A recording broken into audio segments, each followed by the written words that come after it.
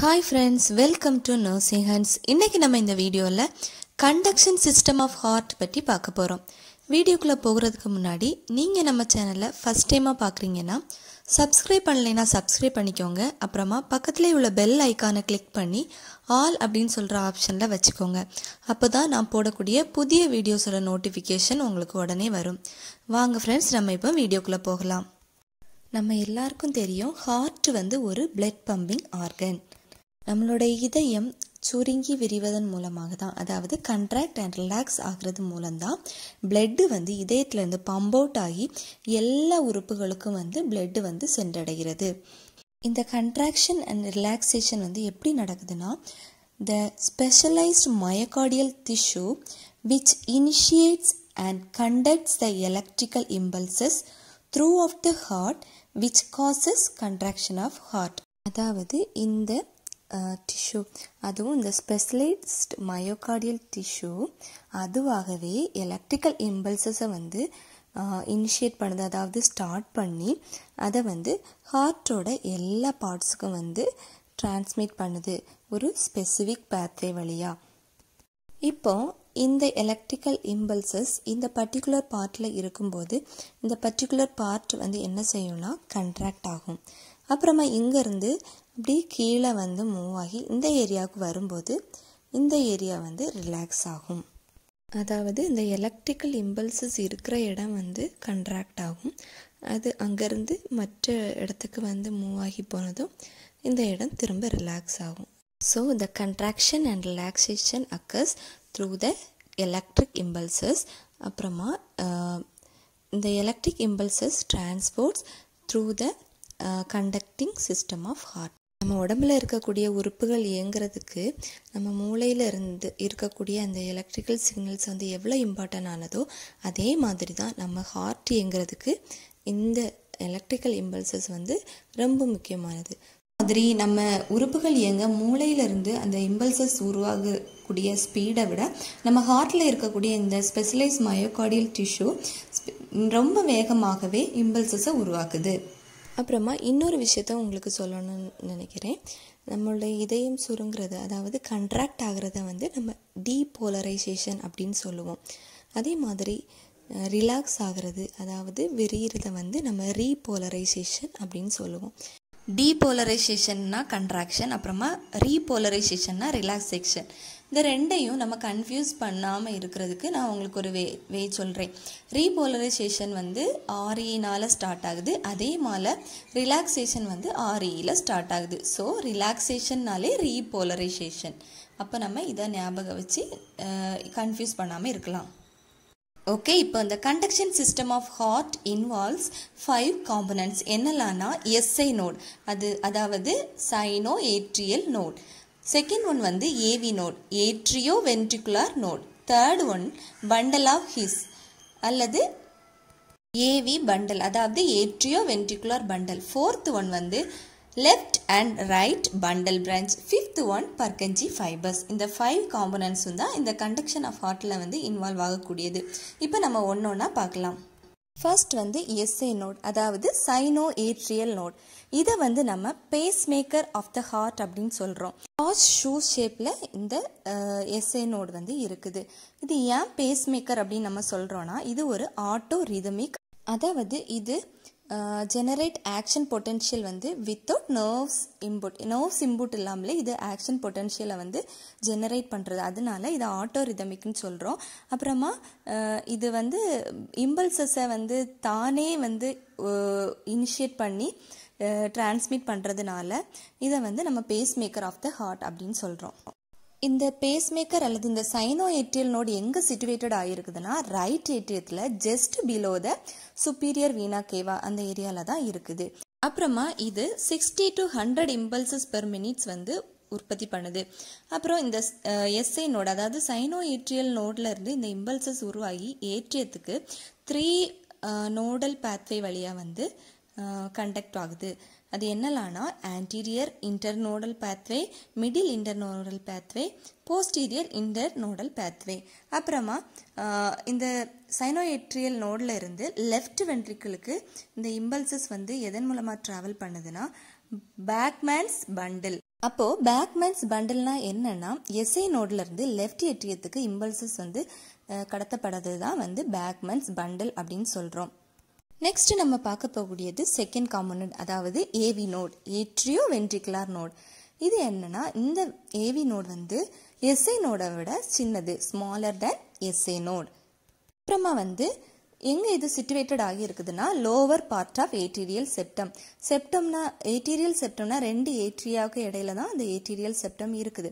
அந்த ஆர்டீரியல் செப்டத்துக்கு கீழே அந்த லோவர் பார்ட்ல தான் இந்த ஏவி நோட் வந்து சிச்சுவேட்டட் ஆகிருக்குது.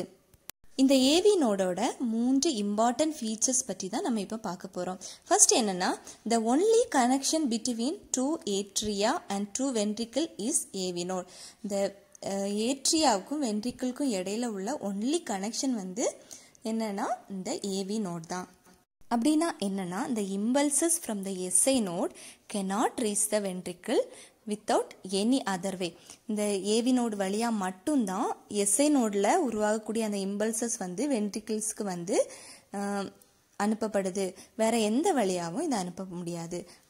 அதனால தான் the only connection between two atria and two ventricle is AV node. ஓகேவா? ஸோ ஏட்ரியாலிருந்து வென்ட்ரிக்கிள்க்கு எலக்ட்ரிக்கல் இம்பல்சஸ் வரணும்னா அதுக்கு ஒரே ஒரு வழி, அது என்னன்னா ஏவி நோடு வழியாக மட்டும்தான், வேற எந்த வழியாகவும் வர முடியாது. அதனால தான் இந்த ஏவி நோட நம்ம வந்து கேட் கீப்பர் அப்படின்னு சொல்கிறோம். இது வந்து 40 to 60 இம்பல்சஸ் பெர் மினிட் வந்து உற்பத்தி பண்ணுது. அப்புறம் இந்த ஏவி நோடு எஸ்ஐ நோடில் வந்து எலக்ட்ரிக்கல் இம்பல்சஸ் உருவானதுமே இந்த ஏவி நோடுக்கு வந்து சேர்றதுக்கு கொஞ்சம் டிலே ஆகும். அந்த டிலே வந்து எதுக்கு உதவுதுன்னா, நம்மளோட ஹார்ட்டில் உள்ள ஏட்ரியா வென்ட்ரிக்கிள் இது எல்லாமே சீராக இயங்குறதுக்கு தான் இந்த ஒரு சின்ன டிலே இருக்குது. இந்த சின்ன ஸ்லோ டிலே கண்டக்ஷன்னால என்ன நடக்குதுன்னா, ஏட்ரியாவில் உள்ள பிளட் ஏட்ரியா கண்ட்ராக்ட் ஆகி, அந்த இம்பல்ஸ் ஏட்ரியாவில் உருவாகும் போது ஏட்ரியா கண்ட்ராக்ட் ஆகி அந்த பிளட்டை வந்து வென்ட்ரிக்கிள்குள்ளே ஃபுல்லி எம்டி பண்ணதுக்கப்புறம் ஸ்லோலி இந்த வென்ட்ரிக்கிள் வந்து கண்டக்ட் ஆகுது. அதாவது இந்த இம்பல்சஸ் வந்து வென்ட்ரிக்கிள்க்கு வந்து கண்டக்ட் ஆகி, அதாவது டிரான்ஸ்ஃபர் ஆகி வென்ட்ரிக்கிளில் வந்து இம்பல்சஸ் வந்து அடைந்ததும் வென்ட்ரிக்கிள் வந்து என்ன ஸ்டேட்டுக்கு போகும், கண்ட்ராக்ஷனுக்கு போகும். அப்புறமா இது வந்து பிளட்டை வந்து பல்மனரி ஆர்டரி வழியாக லங்ஸுக்கும் அயோட்டா வழியாக நம்மளோட மற்ற பாடி பார்ட்ஸுக்கும் அனுப்புது. ஸோ இந்த ஏட்ரியா அண்ட் வென்ட்ரிக்கிள் ஒரே நேரத்தில் கண்ட்ராக்ட் ஆச்சுன்னா ரெண்டும் ஒழுங்காக வந்து ஒர்க் பண்ண முடியாது. ஏட்ரியா கண்ட்ராக்ட் ஆகி அந்த பிளட்டை வந்து வென்ட்ரிக்கிளுக்கு அனுப்பணும். அதுக்கப்புறம் தான் அந்த வென்ட்ரிக்கிள் கண்ட்ராக்ட் ஆகி மற்ற ஃபங்க்ஷனையும் பண்ண முடியும். ஸோ அந்த டிலே வந்து இதுக்கு தான் உதவியாக இருக்குது. அப்புறமா தேர்ட் என்னன்னா, any pathological condition in SI note R 3 internodal pathway, the impulses generates in the SA node fails to reach AV node. அதாவது இந்த SA node மற்றும் இந்த internodal pathway பார்த்தோம்ல, anterior, middle and posterior internodal pathway, இதில் ஏதாவது pathological ஏதாவது disease கண்டிஷனோ ஏதாவது defect இருந்துச்சுன்னா இம்பல்சஸ் SA நோடில் ஜெனரேட் பண்ணக்கூடிய இந்த இம்பல்சஸ் வந்து ஏவி நோட வந்து அடையாது, அது ஏவி நோட வந்து ரீச் ஆகாது. அப்போ நமக்கு ஒரு டவுட் இருக்கும், அப்போ அந்த இம்பல்சஸ் இங்கே வரலைன்னா வென்ட்ரிக்கிள் வந்து எப்படி கண்ட்ராக்ட் ஆகும் அப்படின்னு. இந்த ஏவி நோடு வந்து capable of producing 40 to 60 impulses per minute. அதாவது கொஞ்சம் ஸ்லோவாகவே இது வந்து இம்பல்சஸை ப்ரொடியூஸ் பண்ணக்கூடிய கேப்பபிள் உடையது. அப்போது ஸ்லோவாக அந்த இம்பல்சஸ்னால வென்ட்ரிக்கிள் வந்து கண்ட்ராக்ட் ஆகும். ஆனால் கண்டினியூஸாக இது நடந்துச்சுன்னா அது வந்து பெரிய பாதிப்பை வந்து உருவாக்கும்.